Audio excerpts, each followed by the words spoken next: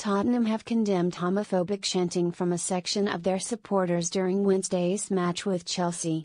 Spurs lost 2-0 to their London rivals at Stamford Bridge in the first leg of the Carabao Cup semi-final tie. During the derby, Tottenham fans were allegedly heard chanting the homophobic Chelsea Rant Boys song, which provoked a statement from the Premier League club on Thursday. The club is extremely disappointed by homophobic chanting from sections of our support at Stamford Bridge on Wednesday night, a Spurs statement read.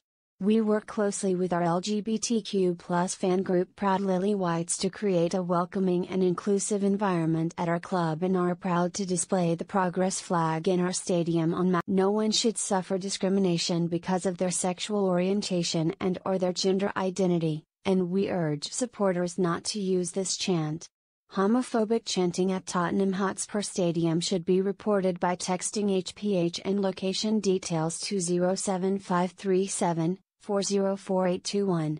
At other stadia, it should be reported to the nearest steward or via the home club's reporting number.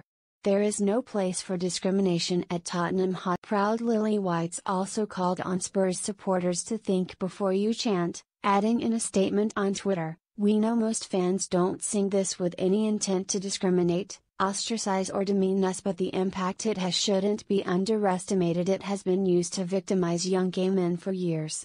Think before you chant, please. We're Spurs and we're better." The homophobic song is said to have originated in the 1980s after a newspaper reported that a Chelsea hooligan had been found in bed with a male prostitute following a police raid.